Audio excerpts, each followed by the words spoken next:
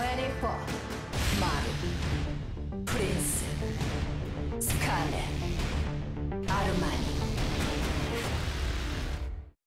Africa TV Pregame Studio Live 2020 GSL Season 2 Code S The Coming Storm.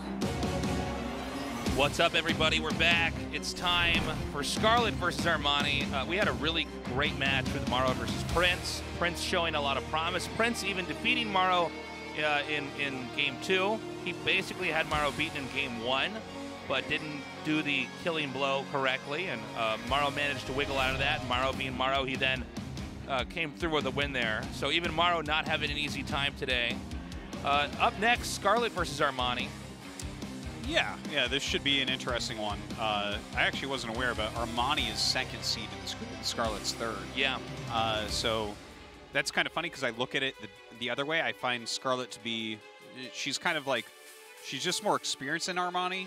I think generally everyone agrees that she's better.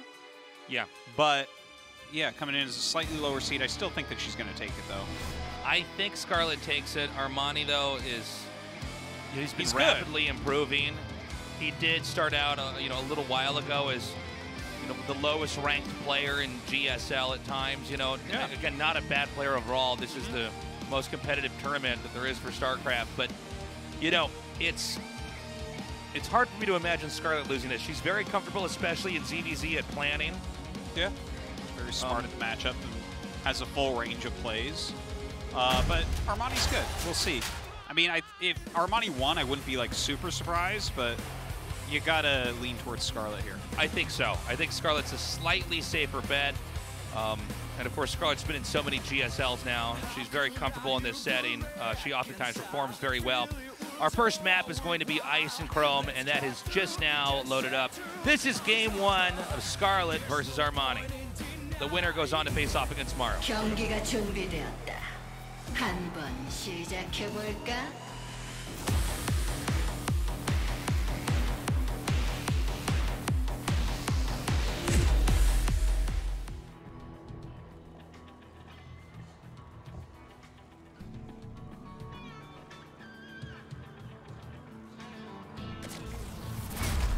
브레이브스타 게이밍 스칼렛, 사샤 호스틴.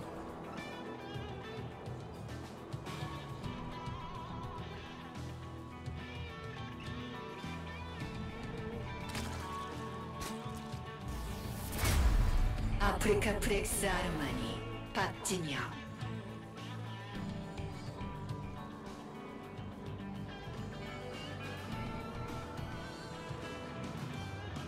All right. Okay. See what these two are going to be up to. It's snowing. Middle of summer and It's cold, snowing. man. Yeah. I would welcome some of the snow right now. It's been too hot in Seoul lately. Imagine, though, if it snowed when it was hot instead of cold. It would hurt when the snow landed on you because you're wearing shorts and t-shirt. You'd have like hot snow on. Hot snow lands on Yeah. you. It's like bacon grease or something. That would be terrible tasteless. That would be awful, man. When it's hot snowing, it's like cooking bacon without a shirt on. Yeah, It's pure danger. You gotta be careful about that. Which, actually, this is a great time to ask because, I mean, science can't explain it. How is rain not hot when it rains when it's hot? It's a good question, Artosis. How would that even be tasteless? So many things these scientists can't answer. They just can't figure it out, man. With Scarlett versus Armani, one thing about Scarlett is she rarely makes any major mechanical mistakes in ZVZ. Her decision-making is very, very on point. Armani's ZVZ, in my mind, doesn't stick out as much to me. Do you know what I'm saying? Yeah, I feel like for they've sure. casted a lot of Scarlett ZVZs. I mean, let's not forget, Scarlett knocked out Rogue in the last GSL in a really exciting series. Yeah. I don't know. I'm not sure what Armani would need to do specifically if he was going to beat Scarlett. This will, of course, be dependent on what tech routes both players choose to go. I think ZVZ is a very good mirror matchup. I know a lot of people call into question, in StarCraft 1 and 2, certain mirror matchups and certain patches or iterations of the game. But ZVZ, you know, you can go into a very explosive early on fight, or you can try to do some unusual teching in the mid game, or we do have late game ZVZ, which is pretty dramatic and very complex. And I like a lot of the games where someone's playing a more mid game approach against a later game approach and trying to see who's going to take that. I like ZVZ in StarCraft 2. I think it's very good. Some really entertaining things that occur. Right now, pretty much mirrored what they're up to. We'll wait and see if a big plume of bling starts anywhere, but it doesn't seem like that's going to be the case. So the Baneling nests are both coming down here, but that doesn't necessarily mean any aggression. You can get a Baneling nest just to ensure that you don't die to any of their Zerglings. And for now, you know, with both players taking a third base, it seems like it's going to be actually somewhat passive for starts here. I mean, these Lings that are coming in, this is to scout and confirm what's going on. Solid scout, too. You see that there's no layer, which is really what you're looking for the most. Yep. We just saw Armani start +1 ranged and then cancel and go into layer. Kind of interesting there. Wonder if this means that he's going to end up going for mutas. It's definitely possible. We also have Scarlett taking additional gases here. The Roach Warren has just now started. By the way, both players are now going for range attack upgrade here on the ground. There we go. Yeah. Roach Warren coming up for Armani right now. Some additional gases going on. These are some droning players right here. Yeah. Usually we have one of the players pull the trigger and start to make Lings, but we're going to go into a really developed game economically here. Yeah, there's going to be kind of crazy, actually. Drone saturation on all the minerals and gases, and a little bit here. Maybe not the gases, I should say, but yeah. And now we're probably going to be looking for 4th and 5th bases. Also, when the armies are going to start amassing, even the Lings that you've seen made, they're not made because they're trying to fight. They're made because they're trying to scout. So, I mean, this is cool. We have what appears to be a game pointed towards a pretty late and dramatic one. Well, their economies are truly getting online here. It seems like Scarlett has just a tiny lead as far as the economy goes. What's funny is that either side could have gone for a bunch of Lings and tried to attack and punish the other side, but this happens sometimes where both players call the other one's bluff. And it just, you know, we basically have two players that have gone untouched as far as damage and have completely set up to the economic positions that they were going for. Now we're seeing deviation. So Armani is making a Nidus network. We just have roaches being made right now for Scarlett. So it looks like Armani is going to be the first player to try to attack out. And this is going to become a challenge as far as positional defense goes. Scarlett has actually made a couple of drop overlords. So I believe what we're going to see is some Baneling drops coming up. But against a full-on Nidus attack that's going to be occurring. Yeah, you might need that stuff back at home. Yeah, like Baneling drops in a pure macro game, which is what this was looking like. I feel like this would be a fantastic play with that Overlord speed. But right now, this is scaring me a bit for Scarlett. So it looked like even the Observer actually anticipated. Shine thought that there was going to be the Nidus networks made in the main. Okay, here we go. Here comes that Baneling drop now. Ooh. Beautifully done. 6 kills, but the Nidus network's going to finish. Yeah, Nidus coming up right now, going into the main base. Now that this group of Roach is going to attack into the front. Good micro from Scarlett, pulling back that one Ravager. The second drop is initiated, and how many more drones are going to be killed? 16 more drones killed off. The question now is, can Scarlett actually defend against the multi-pronged attacks of Roaches here from Armani? Armani will not be able to recover economically for a while, but he still has an army that Scarlett has to fight off. Well, we're so close to Scarlett's base. Even though there is a Nidus, Scarlett can get those Roaches up there pretty darn quickly. Spine being moved in the main base right now. Right now, the worker count is 64 here for Scarlett, 41 for Armani.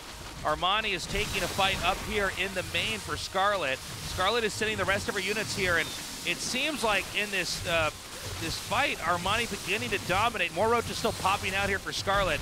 Scarlett has to control this area. If she doesn't, she'll lose control of her main base. It will be almost impossible to recover. If Scarlett holds this, she has a worker count. She should be able to keep enough of a lead that she'll have a win here in the end, but it's a very close fight. Yeah, it really is a very close fight right now with these queens jumping out for Armani as well. You can see that he is completely committing to this. Now, we have the drones coming out for Scarlett. Maybe a little bit too late on those drones. She really, all she needs to do here is hold on, but that might not be possible anymore. I think you're right, Artosis. It seemed like if she pulled the drones a little bit quicker, maybe like 5 seconds earlier, this might have been enough to take the fight. Still, though, Scarlett's barely hanging on. The last queen goes down. Well, at this point, their drone count is getting pretty close, so you have to hold on, and then it's going to be a much more even game than what it was before. So let's see if Scarlett can do it. Looks like she might just barely hold on here. Yeah, somehow, some way, she narrowly held that, but of course she had to use her workers to defend there. Yeah, and that took away the lead that she actually had. Things are balanced out. I think much closer now. Right now, Armani still has the opportunity to initiate fights on the map a little bit more easily. Also, remember that Scarlett needs to remake a decent amount of her drones. You can see her main base is not really mining. Honestly, she might want to attack. She does have that one additional attack upgrade that finished, and that makes a pretty darn big difference, you know? Yeah.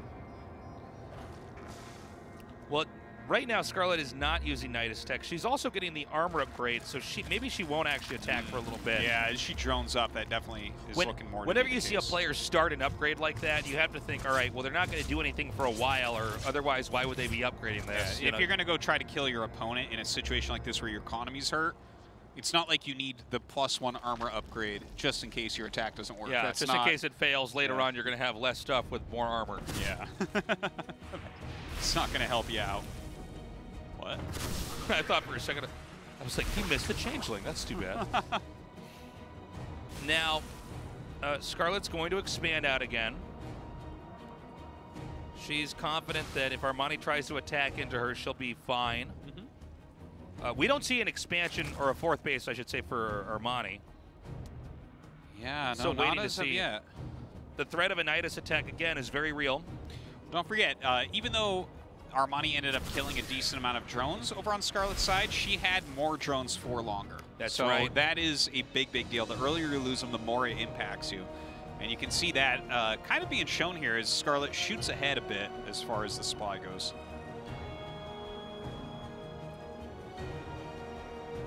Now, both players have drawn up slightly more. We have the fourth base starting here for Armani. I wonder if we're going to have Baneling drops again coming up here.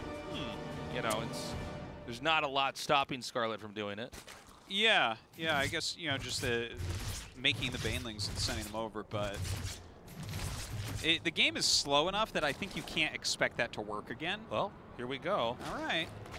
Oh, I'm sorry, it's a roach drop. That's going to have a little bit more staying power, but roaches are funny like this because, you know, you see them a lot of times taking fights in big groups, but they take a while to kill. So when you send 4 roaches over here, it's a headache for the other side to deal with it. And by the way, Armani's counterattacking. I don't see anything coming back here to help defend. Well, this is actually doing a lot, Ben, right? Already a queen dead, already 8 drones dead as well. I don't think that Armani's army is big enough to do anything here, especially in that choke. I'm a little bit shocked to see Armani just move out here. This is easily sealed off by Scarlett. Oh, hold on. Did Scarlett move here? All right. Both these areas, it's too tight of a bottleneck for Scarlett to actually come in and do any damage. Now, there's a Nidus Network coming down here. Some good splitting here by Armani. By the way, worker count again, Scarlett back up to 64, Armani down to 42. So we have a similar situation to what we had earlier. Yeah. Scarlett needs to hold off the attack, and she'll be in a good spot. But Armani positionally has a really, really good setup. He's hitting in 3 different locations at once. All right, moving up right now. Armani trying to get that damage on, but a gigantic flank coming in from Scarlett. Her army is just bigger. Her economy is bigger. Her upgrades are better. Armani, though, is attacking multiple locations at once. Armani's going to guard the ramp so that nothing else can get up there and start dismantling the main base here. We see the spawning pool under attack. Scarlett may try to just force a fight up here. You can see that the angling of a lot of this is not favorable here for Scarlett. But she might just have enough. She should have a superior upgrade here as well with that armor. That's it. She did it. She held it. She wins game 1. That was a great match. Yeah, nice and close, kind of back and forth there, but Scarlett did seem to have an edge for the majority of that game. Yeah. Armani pulling the trigger with that Knight is unable to finish her, though. Are we going to have a pretty epic macro game like we had in Game 1? Yeah, it's a good question. Scarlett's very good I was at actually aggression surprised with how drone-heavy they both were for a Yeah, bit. we actually don't get that very often at all. It's not very often. Especially not in Zerg vs. Zergs with Korean players. No, exactly. They Right? like If to you're going to fight. see people make nothing but drones, go watch the European server. But The StarCraft 1 spirit, yeah, is still there of short Zerg vs. Zerg games. So cool to have a macro game here in GSL. Yeah. Everdream will be our game for game number 2, our map for game number 2. all right. I mean, Scarlett looked better in that first game, so I'm feeling it. All right, game 2 is ready. Scarlett vs. Armani continues on. 경기가 준비되었다. 한번 시작해 볼까?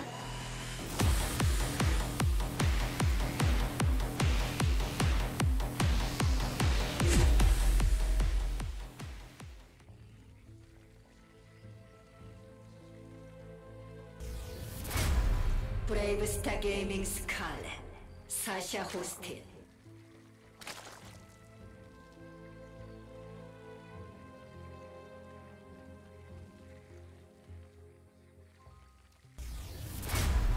아프리카 프렉스 아르마니, 박진영.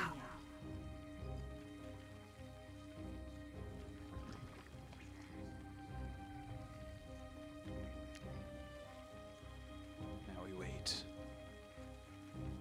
Now we have early game ZVZ where we watch the production tab until someone builds something that's not a drone. I wonder how Prince will do against one of these two. I'm really excited for that match. That'll be the losers match, of course. It'll really come down to how Prince's PVZ is. Yeah, We've seen a lot of Protosses dying. PVZ. Yeah. Well, he had really good planning against Maru, and that was the matchup I was most confident Prince would be the weakest at, simply because Maru manhandles other players so often.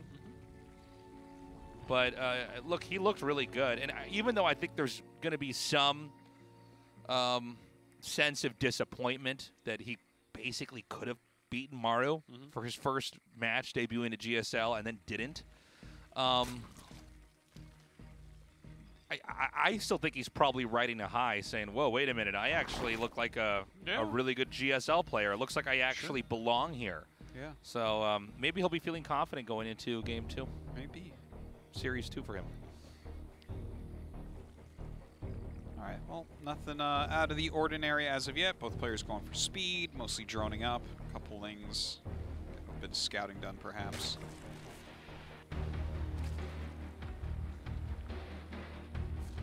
So ZVZ, again, it can go in so many different directions depending on what tech you want to do, how much you want to macro up versus how much you want to attack.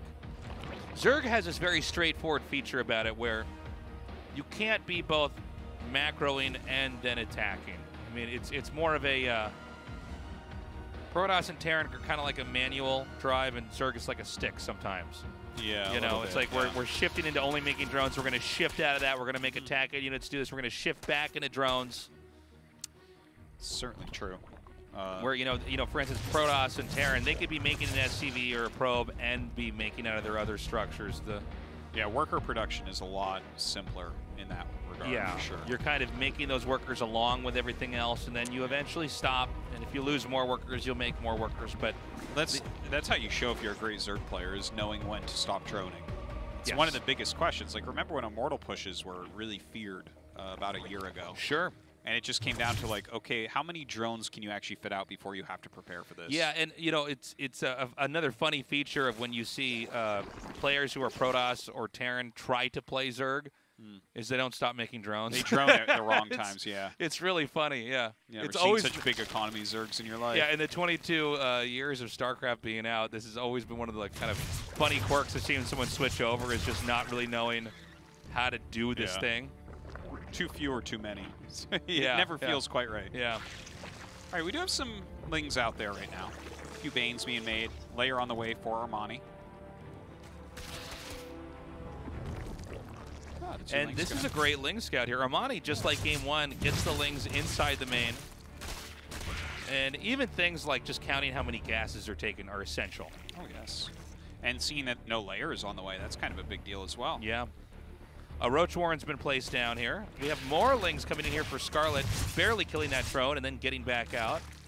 Yeah, good little pick off there. Armani going for +1 melee. See, I think Armani will probably throw down a Spire. Scarlett with a pretty interesting mid-game attack here. Keep in mind that 2 Banelings will blow up their Banelings, any number of their Banelings. So there's always this weird dance you have of you want to have 1 or 2 Lings attack their Baneling, because if you kill that, it's not cost efficient for them. But if you can have your Banelings kill their Banelings in certain positions, depending on who has more Lings, that can also be good. This was one of the weirder things to watch develop when the game first came out, too.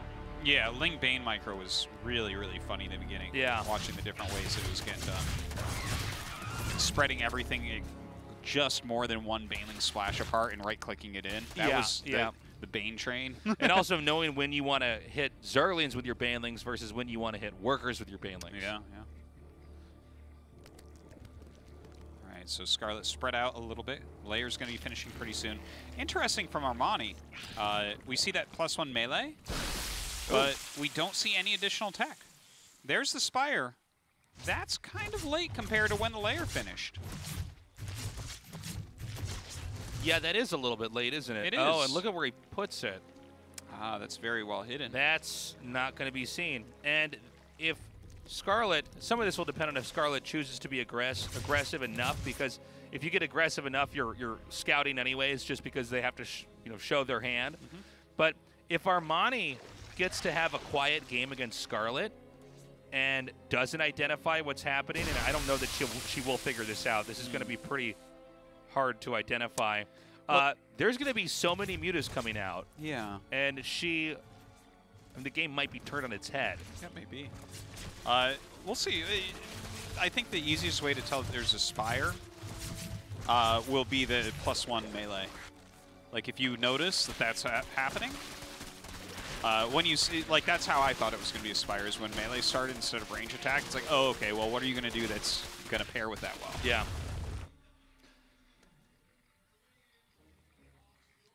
Oh my God, is she going to find this? No.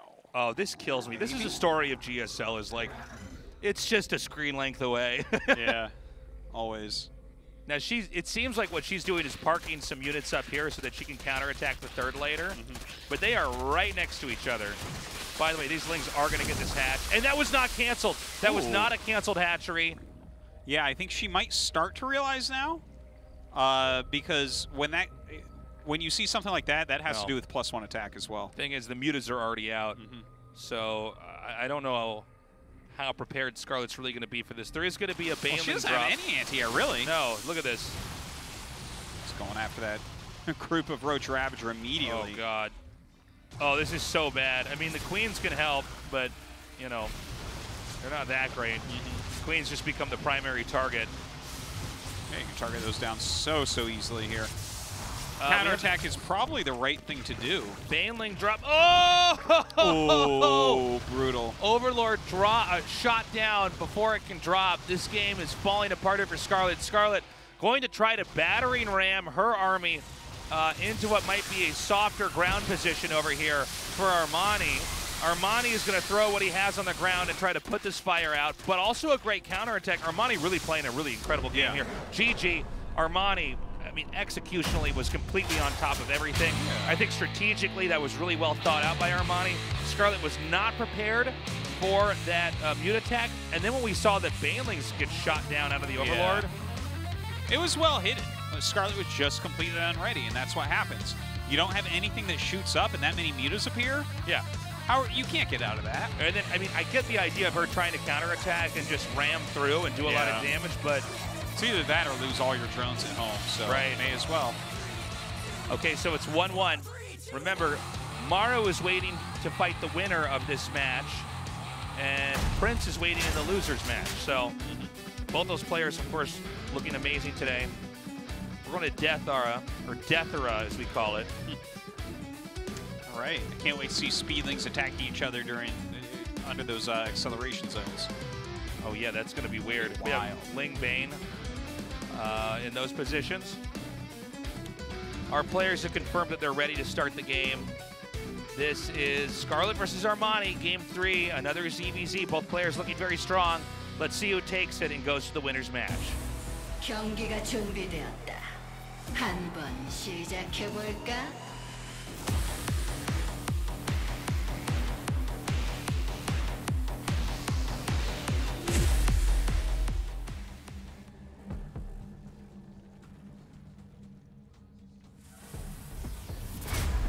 브레이브스타 게이밍 스칼렛, 사샤 호스틴.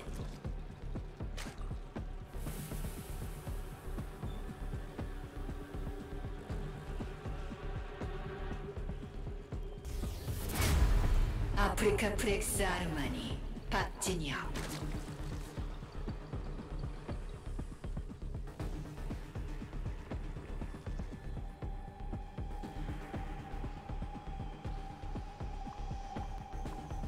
Okay, so yeah, let's see what happens. Again, we didn't have a particularly aggressive series in Game 1 or 2. I mean, they were both pretty passive. I did like the pretty crazy tech switch there from Armani. Yeah, that was kind of cool. Scarlett seemed to have a somewhat similar setup from Game 2 that she had in Game 1. You know, she just wants to power up. Yeah, just playing that macro. But we've had a lot of games where Scarlett just does these crazy aggressive strats. So we're going to have to wait and see. Now, we're having a drone go up here. Yeah. All right, well, this is making my last statement look pretty spot on. Well, this is crazy. This is cheese time for sure. Yeah. Some cheddar. All right, what are we going to see out of this? It's just going to be for Lings, right? Like, if you're going to make it I that believe early, so. it has to be. So this is obviously not on Scarlett's side of the map. It appears that it can be a launching pad for Lings to get there slightly more quickly, which it might look small or insignificant considering how fast Lings are, but at this level of play, it's huge. Well, just even the speed of that third hatchery. Let's watch Armani and see when his third hatch comes up, because that's going to be more larva as well and for this Scarlett. This is a unique mathematical situation that happens in ZVZ is when does your larva come out? When did you get your pool? When did you get your queen and do the first inject?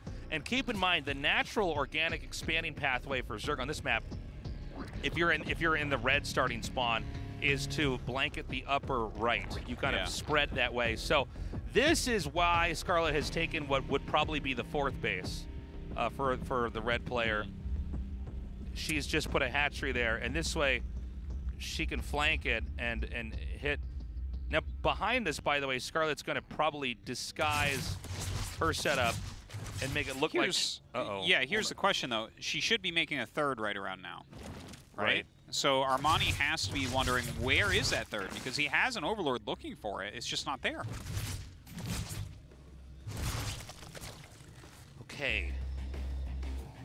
Let's... Wait, is she mining from that? She's mining from that fourth base. No. Is she? You mean her third base? The fourth base for Armani? Armani's fourth, Her third, fourth. Her third, his fourth. His fourth. Look at that, a queen? What? What am I even looking at? What is she doing? Okay, I thought immediately it was going to be only Lings. Okay, well, now that he's going to scout this is bad news for Scarlett. Okay. We actually both whip around our chairs. Armani. Oh, she shook her head and laughed. Yes, Scarlett. That's brutal, because now this isn't going to do anything. It seems like, no, this I think she wanted him to think that she was going to all in, because there's only 2 hatches, right? But she was just droning up there. So she's incredibly far behind from here. She's pretty screwed right now. This is bad. She lost a bunch of drones. She loses this space for free. Kind of a smart move to make Overlords out of it. At least you're getting use of the larva. Oh, yeah, that is a smart move. Okay, so on paper, it's unimaginable that you recover from this, but let's see what she's going to do. It seemed like what she was... what she wanted to have happen with the strategy was it was going to be scouted a little bit later, and by then she would have set up her trap already. But I think Armani, with that initial Ling scout that got in, said, okay, something doesn't feel right. Let me just check. Yeah. And then, boom, he sees it. Well, you know, that's part of the thing, right? Like, he got 2 Lings in. There was no layer. There was no extra tech. And there was no third base. So eventually you have to look at that and say, well, I don't think that she is platinum level, where maybe you just have all this banked money and you're not making anything. Right. There has to be something somewhere. Right. So Aspire coming up. Does this not give her the best opportunity to come back? Yeah, I'm surprised by the Spire. I almost feel like, and I might be wrong, but I almost feel like this is a Wouldn't just a strong move be good here? Well, I feel like when you're really ahead, you don't need to try to be tricky like this, right? Yeah.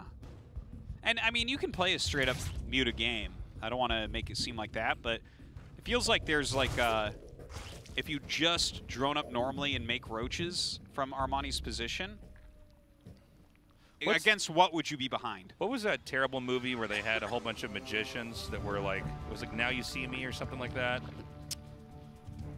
Oh my God! It's like I didn't actually watch that movie. It's just terrible, but I feel like it's got that kid that always plays like a kind of smart nerd. Yeah. And they were all magicians that were friends or something. Yeah, and they're like shooting cards around at each other, and it's actually one of the worst things I've ever seen. But I feel like this is a now you see me move here by Armani. Yeah. Where it's like, actually, you just have more. You don't have to do this. He's like, now I will saw my assistant in half. It's like, stop, just go win the game. So he's not just one magician; he's a whole group of. He's a whole group of magicians. Like, are you guys too cool for everyone? Is that what's going on? Those magicians were too cool for everyone the entire movie. Yeah. Yeah. Despite magicians being maybe the least cool group of people. Well, you say that, but have you seen Magic for Humans on Netflix? No. As soon as I saw that guy, I looked at my wife in disappointment and told her she could do better than me. Because that is the ultimate man right there. Really? Magician for Humans. Watch it. All right, well, let's see if this is a Magician for Humans moment here. Or if it's a Now You See Me moment. Yeah. Okay, one of those. Let's see that. Let's see that. Well, gets a couple Overlords already. Ton of spores being made by Scarlett. I think he'll start the +2 melee as well pretty quickly here. That's what we saw from Armani in the previous game as well.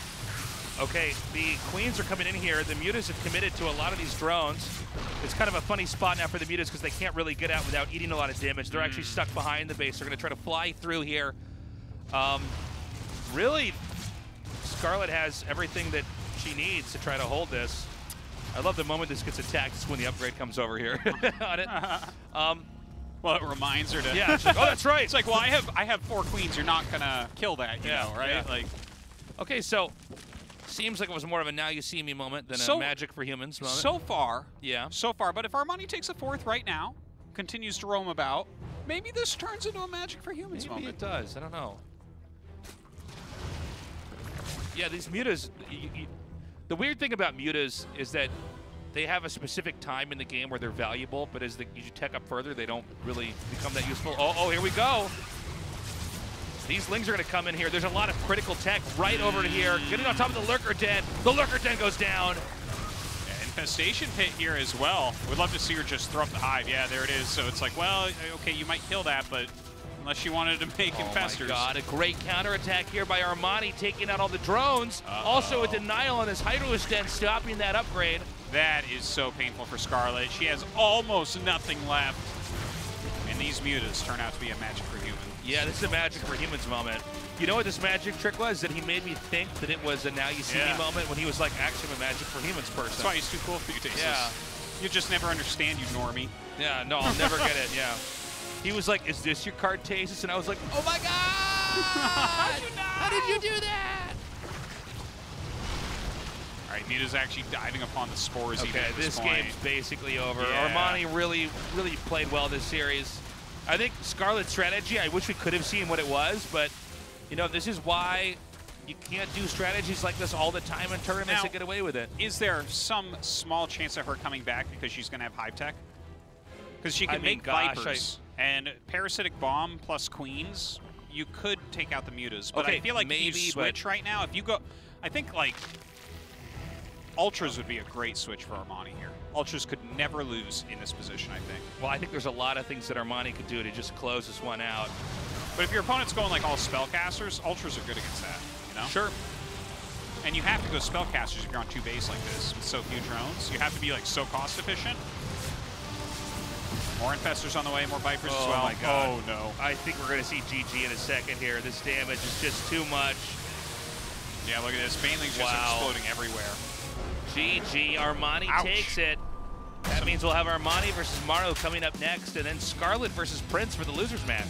Yeah, kind of a rough game there for Scarlett. She was trying to do something really ultra sneaky, And I wonder if she should have taken the would-be 5th instead of the would-be 4th. he was going to scout that too, so I think no matter what she did, she was going to get found out there. Too bad for Scarlett, but look, she can still get out of this group. Yeah, she it's just has still to doable. take the long Still road doable. here. Yeah. Up next, we're going to have Maru versus Armani. Look, Armani looks great. Maru obviously looks great. He had a bumpy game against Prince here. I think it's actually still harder than I expected to call who really gets out. Yeah. Supposed to be Maru, but judging from the games, it's looking closer than that. We have a short break. When we come back, the winner's match. Don't go away.